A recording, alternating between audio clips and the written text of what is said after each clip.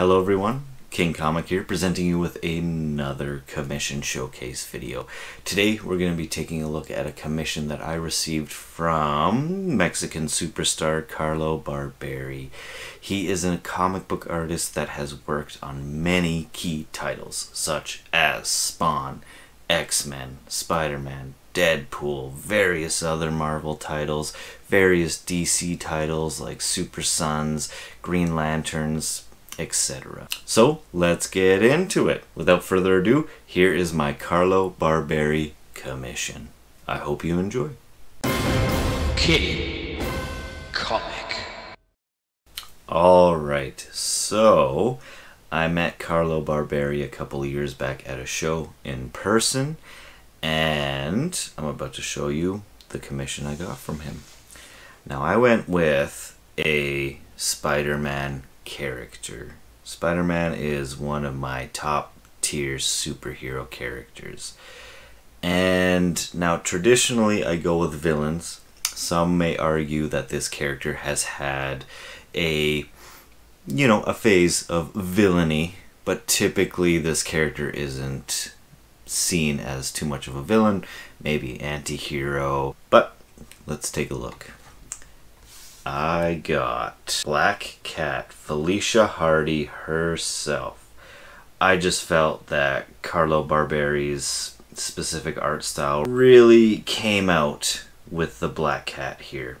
And what I love about this specific piece is he didn't just do the traditional sexy Black Cat, but with this pose, with this stance, I see a lot of power and intimidation. I see her standing in this power pose of like strength, the whip kind of intertwined around her body, just showing this stance of I'm about to kick your ass, to be honest. I think this is a very cool piece.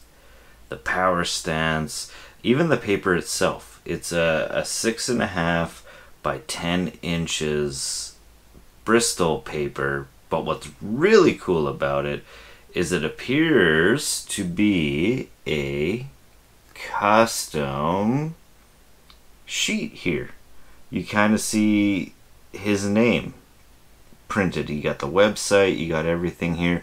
And I've actually had this with a few artists before, but not many. And I find this super cool. It's very exclusive, which makes this piece very unique.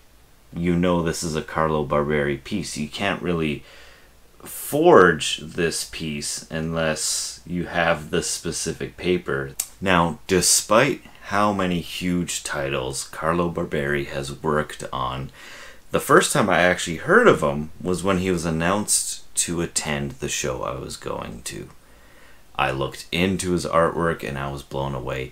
He has such a dynamic, cool, exaggerated, and just definition comic book style. Ever since discovering his artwork, I have been a huge fan.